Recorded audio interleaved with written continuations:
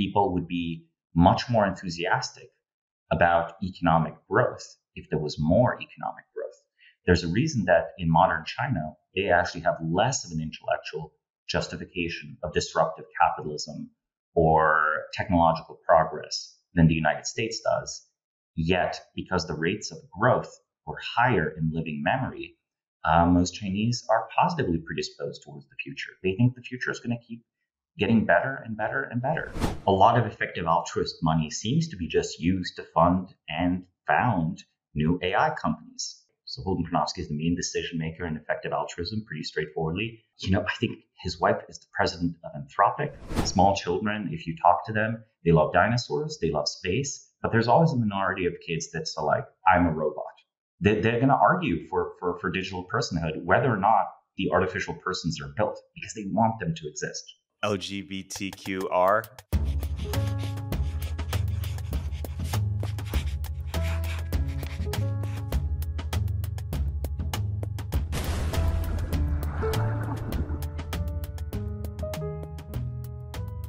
Hey, everybody. I want to recommend a couple other shows that we also run.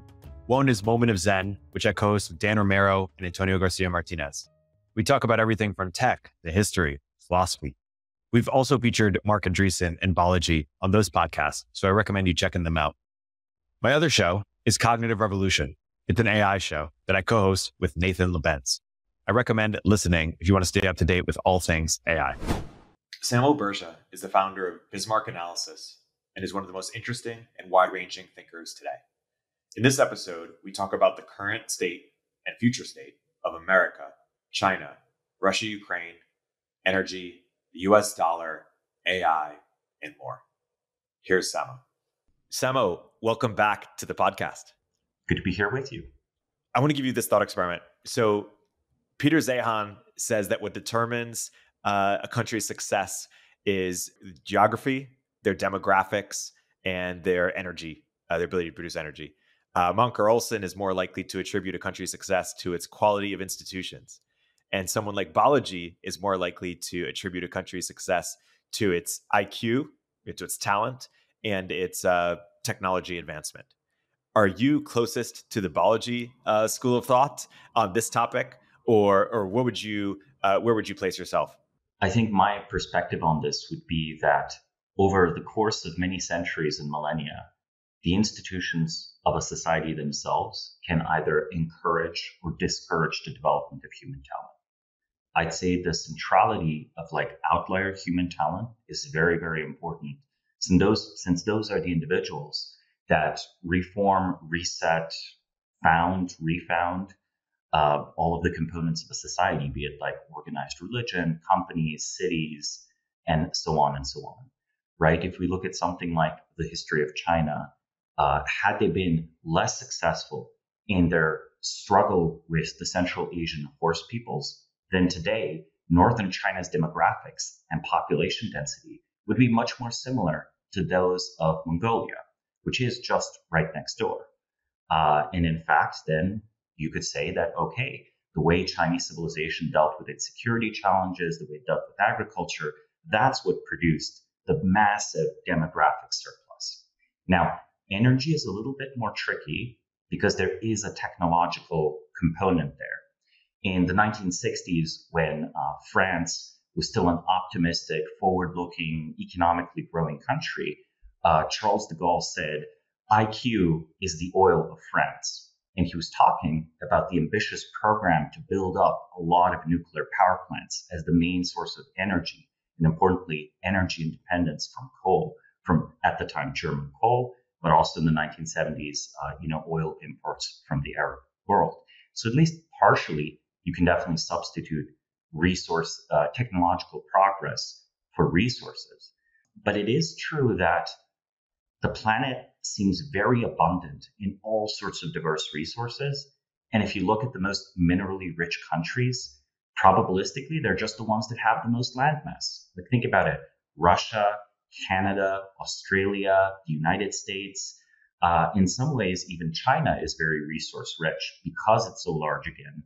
And I think, with more and more prospecting being done with new extraction techniques, I actually wonder whether the resources around the world are basically on average just kind of almost evenly distributed. Like, of course, there are important geological factors. The Himalayas are not the like Amazonian basin, but it seems that if you just have a large enough country, a large enough economic area, eventually with technological progress, like some sort of economically viable find shows up.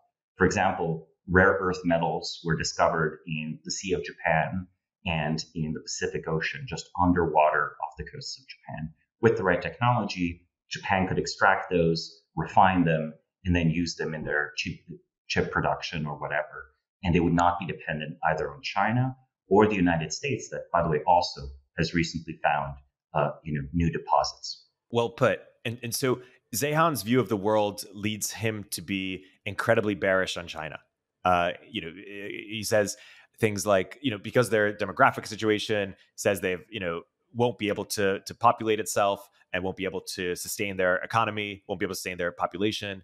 He says because they import 85% of their oil, they, in a deglobalized world, or in a world where trade wars happen more frequently, they won't be able to sustain their population for that reason. Why do you think someone like Zeihan is perhaps a little misguided on China, or why are you less bearish? Well, to give a pretty straightforward example, what we're talking about is a full-on oil embargo from the United States, aren't we? I think if China is allowed to buy oil, someone in the world is going to sell it. If no one else, then the Russians. And I think the Saudis and the Iranians are also down to sell this kind of resource. Honestly, Venezuela and Ecuador would probably be happy to sell oil. When it comes to raw agricultural potential, China can almost feed itself. China produces over 90% of the wheat, rice, and corn it consumes, as well as over 85% of the meat it consumes. It is a bit less independent on the production of soybeans, but soybeans can be substituted for other crops at a lower, rate of economic efficiency. It's kind of interesting that, by land area, China is about as big as the United States. And, in terms of arable land, so land that's currently used for agriculture, China has about 0.08 hectares of arable land per person. This is, to be fair, 6 times less than the United States, which has 0.48. But it's not that far away from, say, the European Union, which has 0.22 hectares per person. Really, had they consolidate their agriculture, they could easily produce all the food that they need.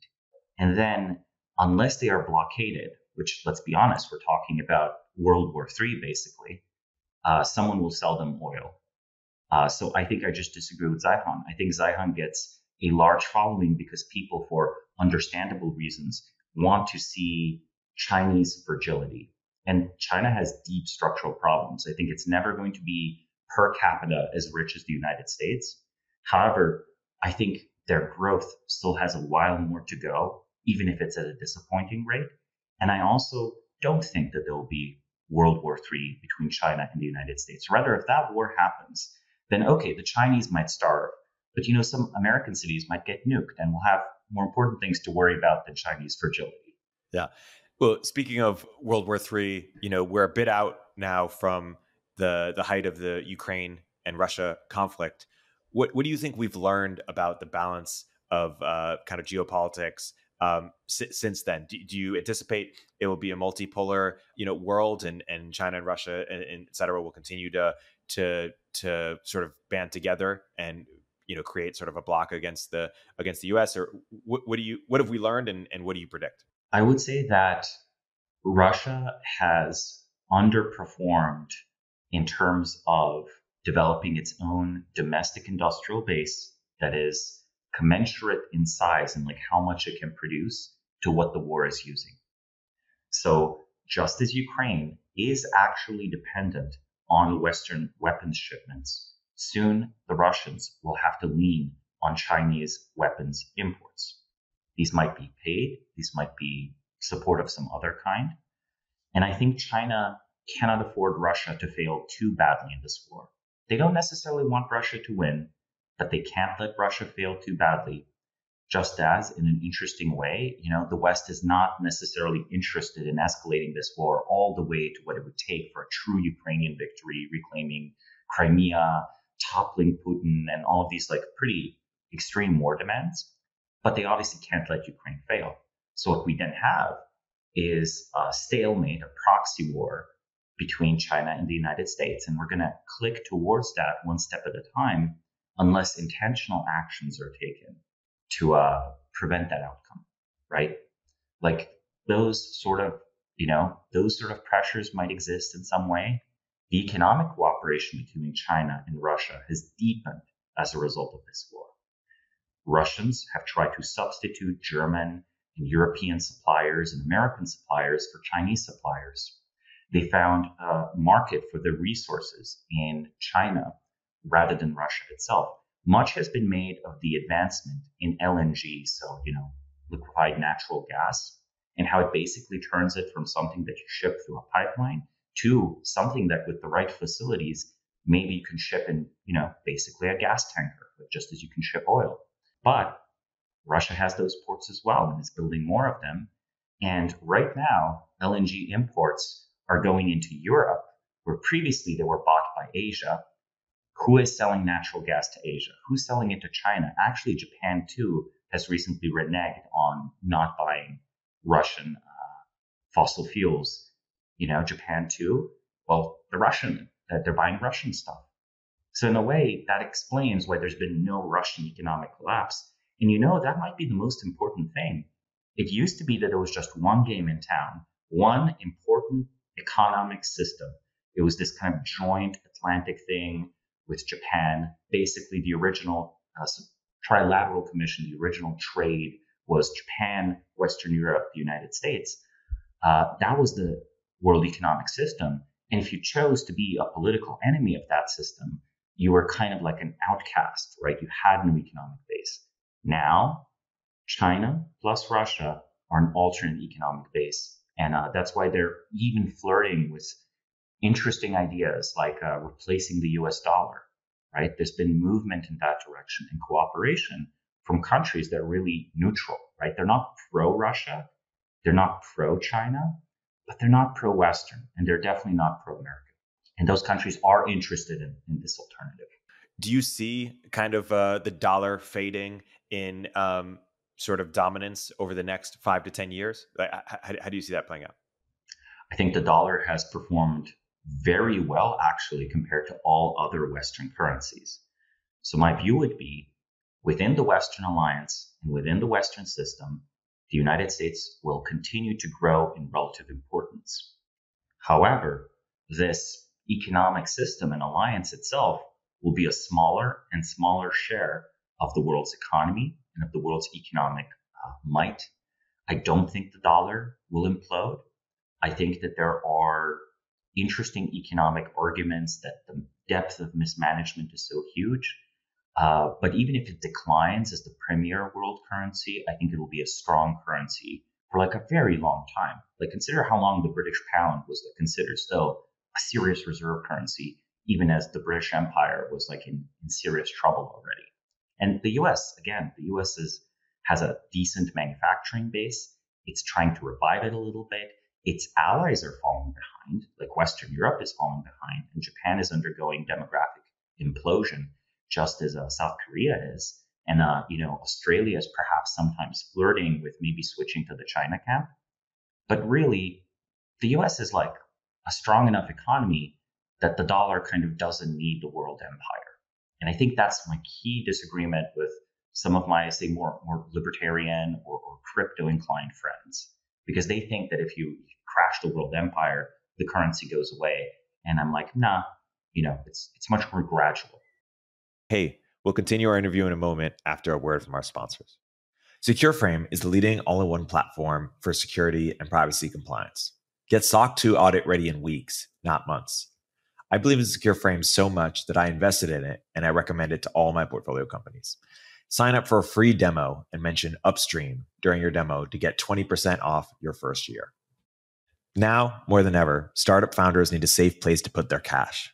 Mercury protects your money and also provides the streamlined user experience that great founders expect. Through partner banks and their sweep networks, Mercury offers up to $5 million in FDIC insurance, which is 20 times the per bank limit. They also make it easy to invest any cash above the FDIC insured amount in a money market fund. 100,000 startups trust Mercury with their finances. I've been a happy Mercury customer and have found their team incredibly helpful and responsive. They even got an important wire out of purgatory on Christmas Eve. After all, your Christmas is my opportunity. Visit Mercury.com to get started. Mercury is a financial technology company, not a bank. Banking services provided by Choice Financial Group and Evolve Bank and Trust, members FDIC. Marketer Hire is one of my favorite resources for growing startups looking to hire marketers. Hiring is hard, and the time it takes from founders can be better leveraged elsewhere. Marketer Hire pre-vets top-notch marketers across a dozen roles. Whether you need help with growth marketing, SEO, lifecycle, content, or any other aspect of growth marketing strategy. It's free to use, and you only pay if you end up hiring someone. If you want to hire a great marketer the easy way, Marketer Hire is offering Upstream listeners a $1,000 credit for first-time customers. Go to marketerhire.com/upstream and use code upstream to get your $1,000 credit. Yeah. So would you say to someone like Balaji that you're sympathetic with some of his claims around, the dollar collapse, but over a much longer timeline instead of, 90 days, maybe 90 years or something? Or is it that how many days are we into the 90 days? I think we're halfway there. So there's still time. Okay. Well, I'm betting against, right? I'm keeping some of my Good. assets in dollars. So de facto with my wallet, I'm betting against that. So do you think that is likely to happen over a century or so, or do you, or longer, or do you think actually the US is enough of a live player that it can, even be more powerful than it is today, its hold over the world? Well, I think it's very notable that the United States is one of the few countries in the world that enables innovation, whatever driven actually by exceptional individuals, right? In China, Jack Ma eventually faces arrest, faces problems if he's too loud, if he's too critical, if he's too ambitious. Other Chinese billionaires and entrepreneurs who have legitimately built great companies. That's not, by the way, praise of the CCP. That's praise of the particular companies built by those entrepreneurs in places like Shanghai and so on. DJI comes to mind, right? The drone manufacturer. They produce better drones than any American company in terms of quality, right? Not just price point. And that they achieved that through some technological breakthroughs.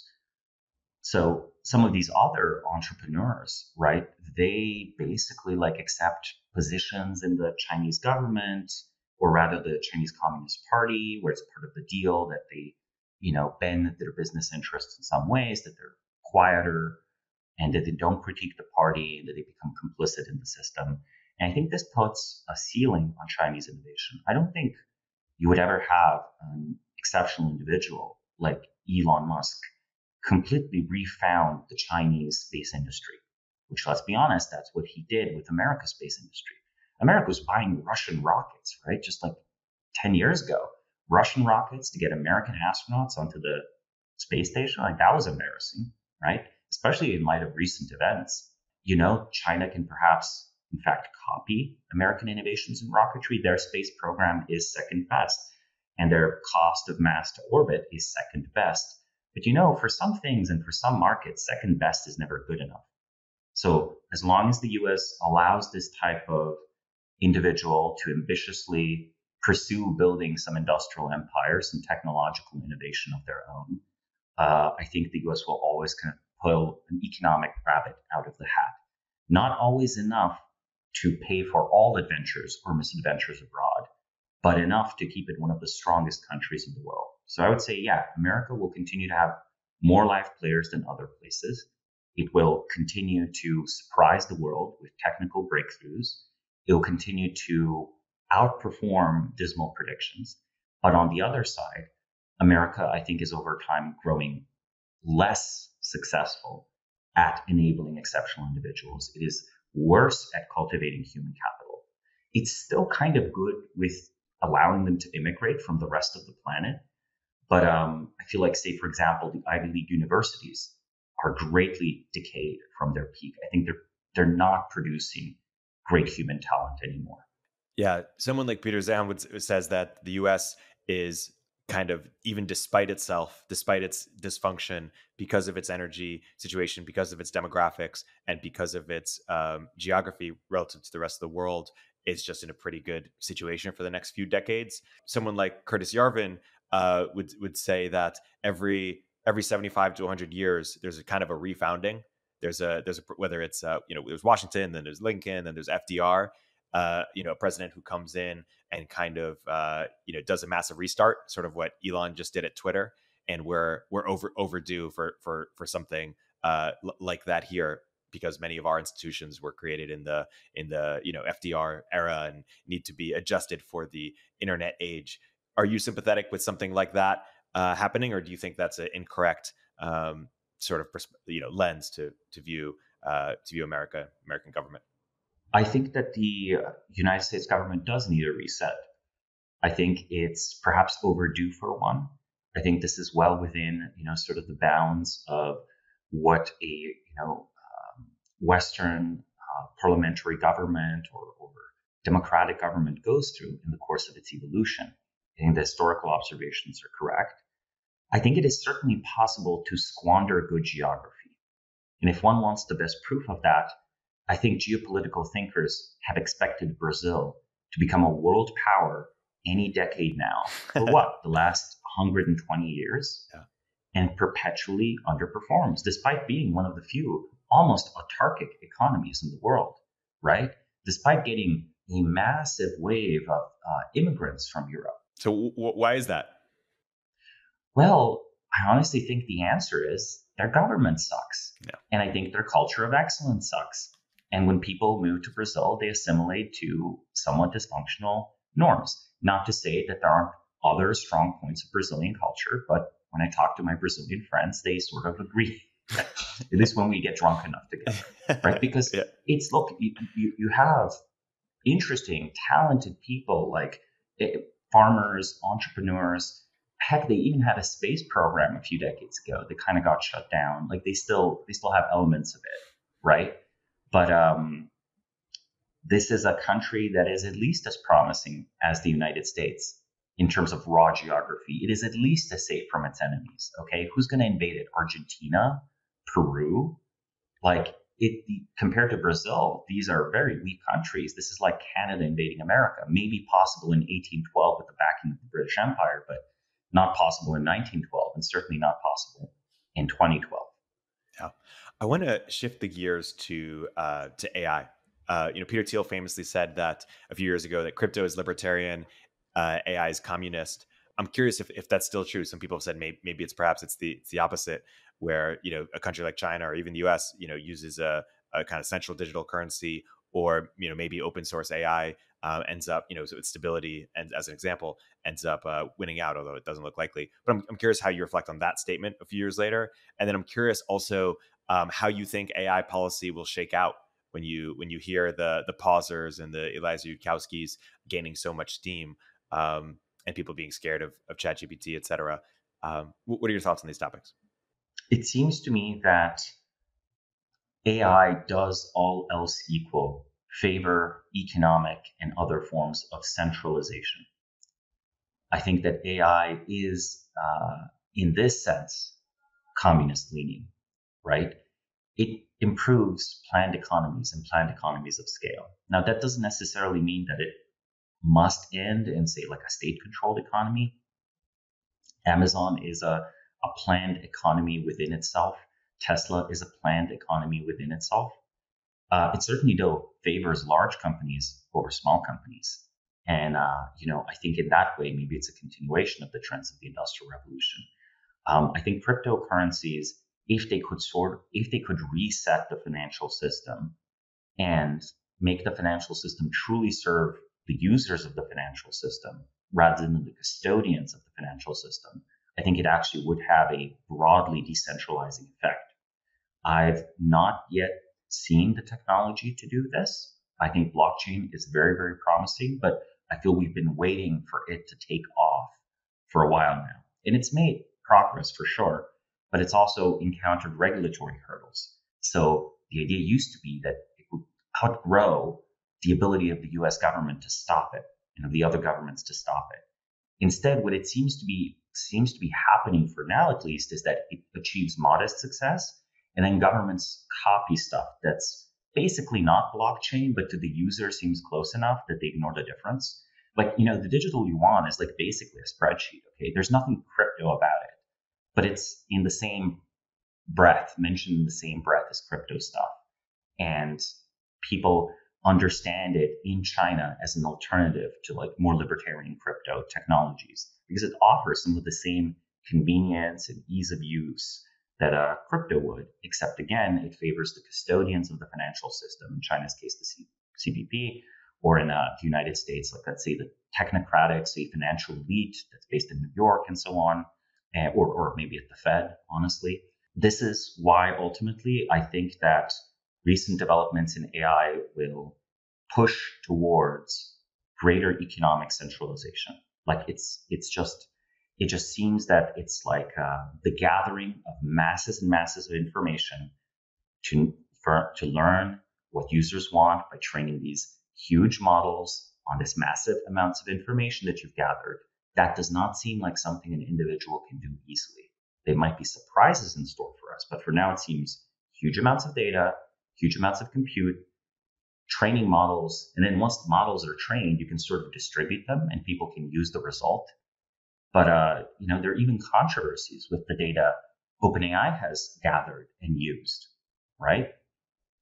These have been voiced both by the Italian government, but even say the proprietor of Twitter. People are like, "Hey, you used our data to make this product, and beat us to it. Do you owe us money now?" How do you think some of the AI policy stuff is going to shake down? Is there going to be a massive kind of wave of like GDPR for AI pretty soon, or how do you expect it to shake out? I think the United States is basically going to embrace the technology because it'll be just too useful and too ubiquitous. And Microsoft in particular has a decent relationship with the US government. What's often neglected is that for many years, Microsoft was sort of the only tech corporation. Let's say culturally, it's obviously, it is a tech company, but culturally, let's be honest, when we say tech, like Microsoft doesn't feel like the central example of this culture. So even though it was peripheral from this tech culture, it was one of the only companies that liked working with the DoD. A few years ago, like when Eric Schmidt tried to spin off things off of Google to work for the US defense industry, that actually met resistance from engineers. That didn't happen at Microsoft. And that good relationship with the US government means that I expect, since Microsoft is now betting heavily on OpenAI's technology, I think that they've learned their lessons from the 1990s. They learned that in the United States, if you hire enough lobbyists, if you spend enough money on lobbyists, they don't slap you with fines. And they are way ahead of the rest of the valley in this regard. So I think they are going to craft regulations that favor them. Yeah. How ironic is it that Microsoft kind of, went from a dead player that missed out on mobile and seemingly missed out on everything after that to being one of the most live players around, perhaps, catching this new wave in one of the best positions. Well, let's put it this way. Maybe Bill Gates was always a live player and Ballmer was not. Yeah. Well, it is. And Gates went from anti-establishment, if you could call him that. Well, he's certainly establishment today. I'm actually, you wrote a post on your excellent Bismarck brief that I recommend people subscribe to. Yeah, let's segue to Gates and maybe elites just more broadly. You have a post on Gates. You have a write-up on the Kochs. And I'm curious what you found so interesting in them as kind of last generation's elites, although of course, still super relevant today, but then also, compare it to how we're seeing new elites today, Musk and others kind of chart different paths. So maybe talk first about Gates and Koch, what you find so interesting, and then let's talk about kind of the where elites are going. Well, I think one of the most interesting changes for Gates was the creation of the Bill and Melinda Gates Foundation, where the view is that not only can you, perhaps change the world through building a company, maybe you can try changing it through a philanthropic empire. Now, there are always some fun interests here where, if you give money to a charitable foundation that you control and you decide how the money is spent, did you actually just change your USD from a taxable wallet to a non-taxable wallet? Like, probably, right? But there's definitely like a different scope of where you can legitimately invest. There are real differences in what you can do. So what I found interesting is just the functioning of this big philanthropy space. Because, for example, the Giving Pledge was this interesting attempt to recruit others to these set of priorities, things like global health, which of course then controversially connected Gates to vaccines, which is now this like very well-known, quip. But I like analyzing and thinking about agentic individuals and where agency exists in the world. And whether one agrees or not with, say, Gates's view or the Koch family and their view of the world, it is fascinating to see the ways they have attempted, after making fortunes in business, to use those fortunes to help like build a world that they think is better, that more aligns with their values, be it, say, a more libertarian world, a world with like, more effective or maybe centralized global health institutions, a world where, there's less poverty, et cetera, et cetera. I think philanthropy has actually shown its limits. So if there is a big difference, I think, between how they were approaching matters and how matters are approached now, with the exception of the effective altruist movement, which of course is a big caveat, people don't believe in giving lots of money to giant nonprofits that wield influence on your behalf. It seems people are much more interested in, okay, I'm going to take my winnings and I'm going to directly fund new companies to change more aspects of things, perhaps do things that previously were never done by companies. Sometimes they set interesting incentives. If I remember correctly, Stripe funds basically its own carbon sequestration effort, right? They basically they're like, okay, we will buy removed carbon from the atmosphere. You just show us you're removing carbon from the atmosphere. We don't care how we're going to pay you. And the idea of that is to set a market into motion so that if governments do implement carbon credits, or if they don't, there will now be better and better technology over time for doing that. So rather than funding a charitable effort, you're like, no, you set up your for-profit company and we'll like kickstart this market. In a way, that's maybe in a short term and medium term losing money, but another way, it's a really fascinating way to do what has historically been called philanthropy. And then the other side of it, doing something like buying Twitter because you believe in, let's say you believe in free speech or something like that. That's clearly, maybe it's something you hope is a profitable gamble, but it's certainly not a profit maximizing move, I think. Yeah, it is interesting. I'm curious if we can compare the approach of someone like Elon, very, kind of rambunctious, what you see is what you get, willing to lean into sort of, culture war stuff, with someone like an SBF. And I'm curious, when you look at the case of an SBF, which you've also written about and how it affected altruism, like imagine a world where SBF had not committed fraud and crypto had continued to go up. Do you look at that example and say, hey, he, achieved kind of global power status within 3 years. He did everything right, except for those, the big things that led to his fall. And that's a very different style than someone like a Elon, right? I'm curious how you compare and contrast those styles. Well, but are the styles even that different? Because at the end of the day, a lot of effective altruist money seems to be just used to fund and found new AI companies. Say when Holden, I think Holden Karnofsky's wife, so Holden Karnofsky is the main decision maker in effective altruism, pretty straightforwardly. I think his wife is the president of Anthropic. You might have heard of that AI company. Yeah. It is an AI company that has some very talented people that originally worked on GPT-2. It split off, the initial team at least, from OpenAI. And it's like, okay, well, you are using philanthropic funding to create a new, basically for-profit company to build AI. And this money came, if SBF had not committed fraud or not been caught or whatever, he would have basically been, oh, I'm a crypto entrepreneur. And then there would be a really thin transition period where he's a philanthropist. And then there would be the big AI company where he is the majority owner because he invested most of his money. And whether that was from his philanthropic pocket or from his for-profit pocket, it still means that the means of changing the world were a technology company. It wasn't like a Gates-style global health initiative. And SBF, I think, pretty much strongly endorsed among all the effective altruist causes, the AI cause. I think that was his motivation and also his justification for the urgency and for, honestly, some of the utilitarian and at times unethical reasoning around the financial decisions they make. One thing you've thought a bit about is the economics of automation. Can you talk a little bit about that and your perspective on it? I think that the application of intelligence to society, be it artificial or natural, it's best to think of that actually as adding workers. It's as adding humans, right? Adding intelligences to the economy. What automation usually is not that our tools become smarter. It's that we figure out how to do something that previously required intelligence and now can be done by a system that's not very smart, a system that's kind of stupid.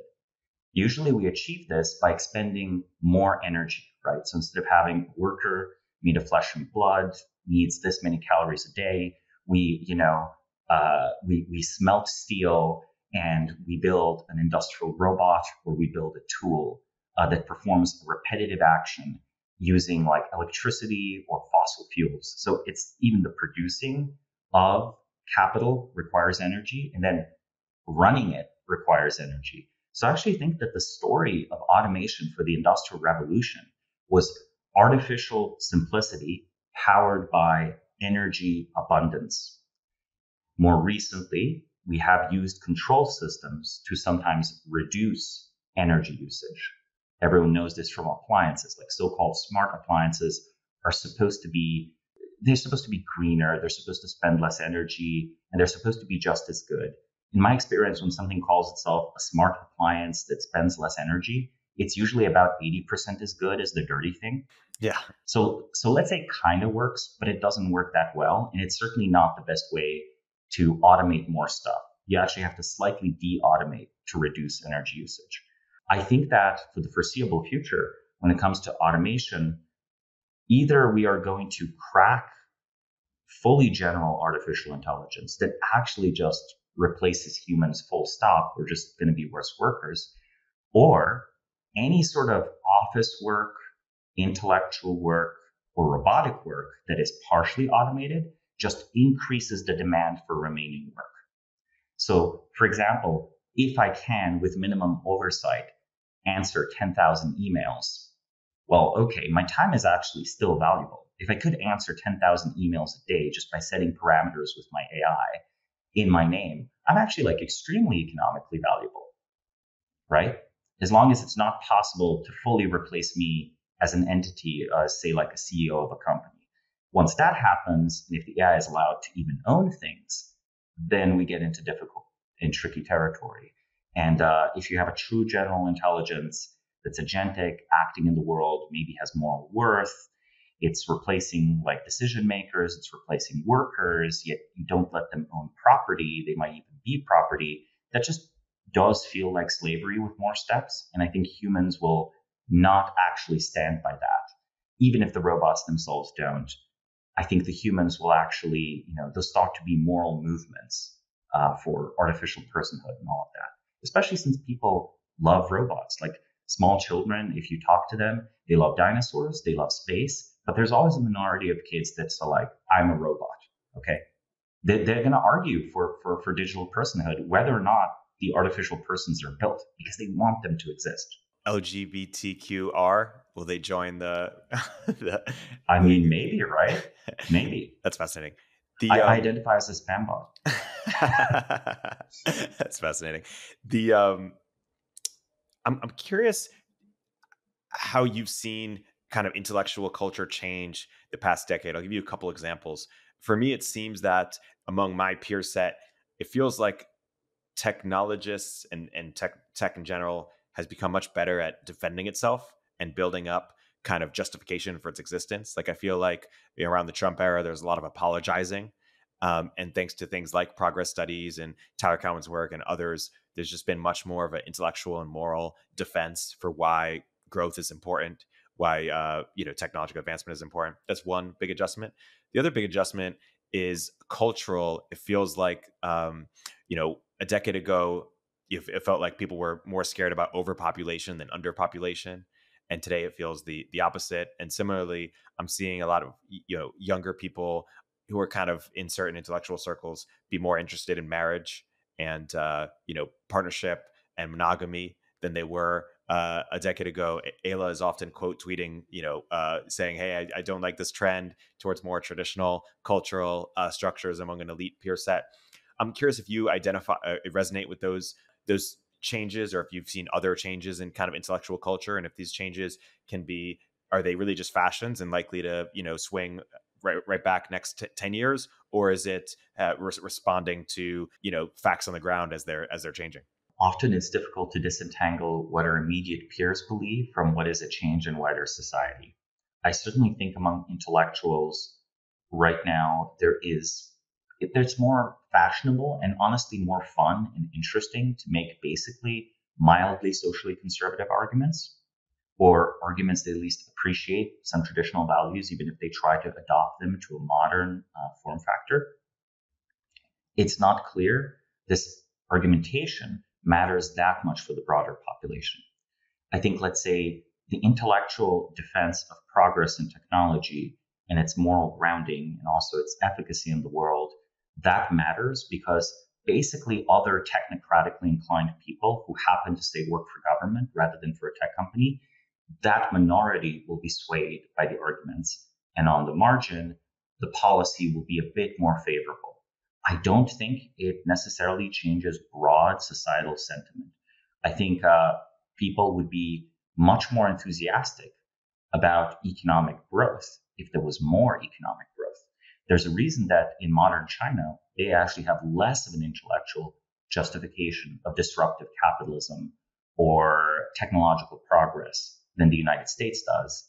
Yet, because the rates of growth were higher in living memory, most Chinese are positively predisposed towards the future. They think the future is going to keep getting better and better and better. Like when you ask polls, like, will your children be richer than you? Something like 78% of them or something like that answer yes. In the United States, people are more pessimistic. Even again, as the US actually shows decent rates of growth for a quote unquote developed country. But I really think that broad appeal on technology and progress is a self-fulfilling prophecy. So, more actual growth results in more enthusiasm for growth. Less growth results in less enthusiasm for growth. And it's a flywheel both ways. Do you sympathize with the argument? I believe Joe Henrich makes it when he describes kind of Western sort of cultural values as this export, this package that tends to come with modernization, the internet, et cetera. And so these liberal values towards sex, towards gender, towards sort of a therapeutic, way of looking at the world, very secular, that, the thesis is that it will penetrate every other country in the same way that there were BLM, protests all over the world, unless there's a, surveillance state that is, focused on blocking it, like we see in China. But that this package is just so attractive to the youth, and especially when it comes with the internet. Are you sympathetic to that? In some ways, it rhymes a little bit with Fukuyama's kind of end of history of like, this is just the natural evolution of society, unless the government is focused on blocking it, and even then, it's not always easy.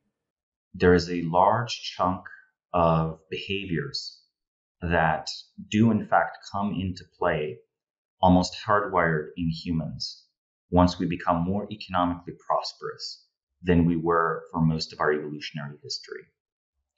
However, we have a hard time distinguishing those truly universal like patterns of behavior. So as soon as you see it, you imitate the example because it just kind of seems right to where you are. We have a hard time distinguishing that from things that are in fact peculiar to the Western world. And right now, around the world, a large part of the appeal of Western ideas is essentially the hope that they can become Western, that they can fit into Western elites. When I go back home in Slovenia, It's the people with aspirations of upward mobility, right? I'm originally from Slovenia, moved to the United States 2014. It's people with aspirations of upward mobility that are most up to date with recent American views, even if recent American views would actually condemn upward mobility economically, right? So it's the elite subsection that is changing their minds first. And I'm like, okay, why are you doing that? I think on a very basic level, they're auditioning to stop being local elites and instead go be just normal Americans. Actually, like, I think it's a huge driving force. Like, for Russia, for example, how many Russian oligarchs send their kids to study at elite Western universities? Wait, don't you want your kid to be an oligarch? No, they want them to be like an upper middle class, like nonprofit kid, or like maybe run a startup. And it's kind of funny, right? Like, that feels like a downgrade in relative status, but the overall wealth and power of this Western system is just so strong. So I would say that proportional to this not being the only game in town, that drive will go and become weaker. Say, if it's possible for Russian elites to study in China and do business in China, maybe 20 years from now, they'll go to China. And maybe in China, for example, they also have a form of, say, feminism, or they also have a form of egalitarianism, but that their egalitarianism is expressed through like a collectivist impulse, where like the socially just thing to do is to work for the benefit of the state and society. It's not to fight power in order to protect the downtrodden, right? Or something like that, or who's perceived as the downtrodden. And it could be that the same basic impulse just gets rerouted. This evolutionary impulse gets rerouted to a different societal framework. So I would say 50% yes. 50 years from now, China will be more like the United States, but it will converge less to the United States, like at a slower rate than it does today. It's interesting. Sometimes people say, is the U.S. converging towards China a little bit, in the sense of, is the U.S. Being a bit more authoritarian or experimenting with social credit stuff, or kind of borrowing some of China's social technologies? I think that is the case, at least for the U.S. government. My comment originally is more on culture, right? The average Chinese culture. To give you an example, Chinese culture right now has become car-centric. I don't think anyone would have predicted that 20 years ago. Despite all the investments into bullet trains and extreme high density of living, Chinese people just love cars, which means that whether they like it or not, 50 years from now, they're going to have urban sprawl. Even if the government tries to fight it, it's going to be fighting against an economic wind. But on the United States side, I think the Western world at first thought that a free internet would merely disrupt foreign authoritarian governments. Now that it's discovered that it can destabilize domestic political processes, everyone's less enthusiastic about freedom of speech. When were we most optimistic about social media? I would argue it was during the Arab Spring. The dictators were getting toppled, and before the interminable civil wars started, right? But it was also before anyone even thought that social media could do anything except enlighten the voters, get them on board with positive messages. It was considered like a tool of a positive social change. The reputation of social media has become very negative, which means the moral legitimacy to regulate it exists. And since all public speech is now routed, almost all of it, right? I guess boomers still watch network news, but almost all of it is routed through social media.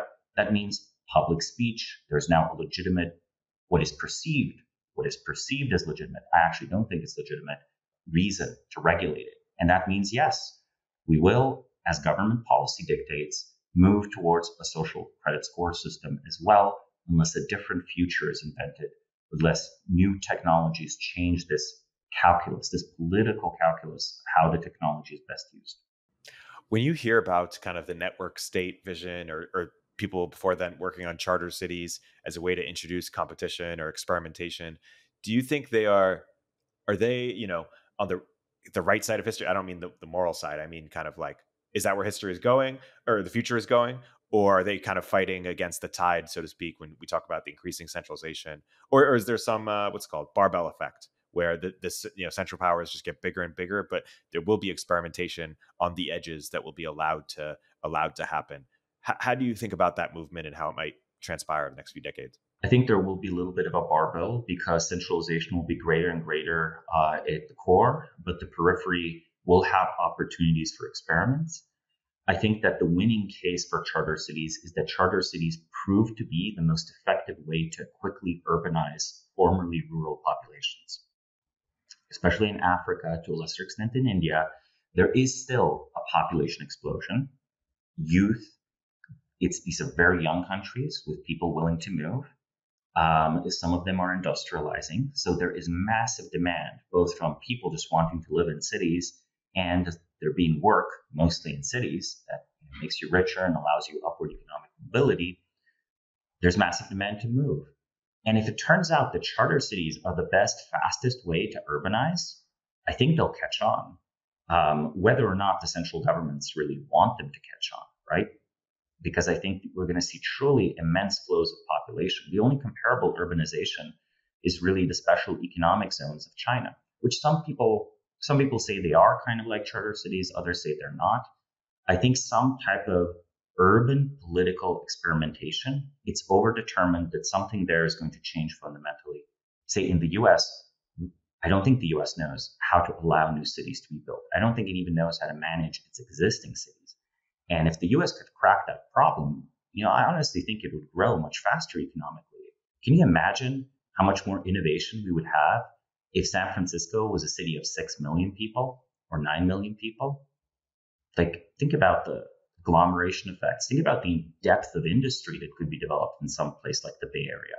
Having your lab and manufacturing facility and everything be in driving distance, maybe even the same building, that would be remarkable. That would be great. That's well said. Gearing towards closing here, I want to zoom in on Bismarck, the institute that you've founded. I've already recommended the Bismarck Brief, your newsletter and report that I was lucky enough to read to prep for this. The archives are fantastic, and you guys do regular work there. But I also want to talk about your consultancy a bit. I know you have many, private clients, but I'm curious if you could talk a little bit about the work that you do. We have, prominent entrepreneurs, investors listening to this. My guess is that it's, people come to you and they either have a pet cause they want help on, or they want more social capital, or after doing well financially, or more political capital, or maybe they want to, brainstorm with you on how to have the biggest impact given their skill sets and interests. Is it something to along the lines of what I've just said, or why don't you talk about some of the work that you do? Yeah, the company Bismarck Analysis, which I founded in 2017, is a consultancy and a think tank. We do produce a lot of original research. I think it's our strongest point. And with the work we do, we've done everything from sort of fully written out proposals for what kind of a nonprofit entity should you create if you want to see this as your vehicle to achieve impact of the world, or geopolitical risk analysis of various kind for clients that had international interests. But we also do other interesting things, such as deep industry analysis, where we often provide an alternate perspective. We're almost like a B team that questions your A team's, inner, inside view wisdom on where your industry is growing. And we take our economic, political analysts that I've handpicked and have worked with for many years, and we go deeply into questions like, okay, what is actually happening with energy? What is the actual rate of progress in solar? What are the supply chain issues? What is the political entanglement of the supply chain issues? Work we've done, for example, has included work for clients, has included analyses of what actual political shocks change the supply of GPUs, which is pretty straightforwardly very important to AI companies. We've in the past also done competitor analysis. So if you're sort of worried about a competing company, we will just find everything that's publicly available about their company, give my and my team's valuation as to whether they're live players or not, and who their key individuals are, and who's basically running the company for real. And for a lot of people, that can be a competitive advantage as well. Yeah, you guys are under the radar in terms of the clients that you work with, but it's been, needless to say, it's been some very prominent prominent individuals. Maybe last question. Why don't you just give us a little preview of some of your upcoming research interests, or what you guys expect to write about in the future, or some of the questions that you're pondering and trying to get better understanding about?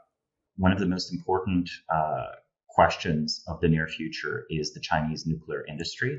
It remains to be seen whether it can fulfill the extremely ambitious plan set by the Chinese government, or whether it will fail to do so. If you can build 500 nuclear reactors or so, that is the kind of scale where those reactors are going to become cheaper and more reliable over a decade or two. Not to say they might not have a Chernobyl along the way, but those could actually outcompete South Korean reactors and American reactors and make China a much less fossil fuel dependent society. If in the 1960s, IQ was the oil of France, well, maybe today IQ is the oil of China. So that industry matters immensely. We are also looking closely at the unfolding banking crisis, which I think is not over. I think we're seeing like a slow motion burn that will require deep reforms of the US financial system. For now, let's say the government has been successful in slowing it down, but not stopping. I feel the dominoes still are slowly ticking on each other. And another relevant dive will actually be on artificial intelligence. We have done extensive research onto the future of the field, the key players and companies, the sources of talent, and finally, battery production. I'm already fairly convinced that solar energy is, in the absence of nuclear, an energy revolution that decreases daytime energy costs. The only question is, will the advances in battery technology keep up? Or will we see a world where, during the daytime, our power is powered by solar, and at night we burn natural gas because that's like the cheapest capacity to spin up and spin down as needed. That's I would look forward to reading the reports that come from that. Samo, that's a great place to close. This has been a great overview of some of your insights as it relates to geopolitics or global finance, AI and automation, and elite intellectual culture. Thanks so much for coming on the podcast, Samo, and I hope to have you back sooner than later. Yeah, it was great talking with you. Upstream with Erik Torenberg is a show from Turpentine, the podcast network behind Moment of Zen and Cognitive Revolution. If you like the episode, please leave a review in the Apple Store. SecureFrame is the leading all-in-one platform for security and privacy compliance. Get SOC 2 audit ready in weeks, not months. I believe in SecureFrame so much that I invested in it, and I recommend it to all my portfolio companies. Sign up for a free demo and mention Upstream during your demo to get 20% off your first year. Now, more than ever, startup founders need a safe place to put their cash. Mercury protects your money and also provides the streamlined user experience that great founders expect. Through partner banks and their sweep networks, Mercury offers up to $5 million in FDIC insurance, which is 20 times the per bank limit. They also make it easy to invest any cash above the FDIC insured amount in a money market fund. 100,000 startups trust Mercury with their finances. I've been a happy Mercury customer and have found their team incredibly helpful and responsive. They even got an important wire out of purgatory on Christmas Eve. After all, your Christmas is my opportunity. Visit Mercury.com to get started. Mercury is a financial technology company, not a bank. Banking services provided by Choice Financial Group and Evolve Bank and Trust, members FDIC. Marketer Hire is one of my favorite resources for growing startups looking to hire marketers. Hiring is hard, and the time it takes from founders can be better leveraged elsewhere. Marketer Hire pre-vets top-notch marketers across a dozen roles. Whether you need help with growth marketing, SEO, lifecycle, content, or any other aspect of growth marketing strategy.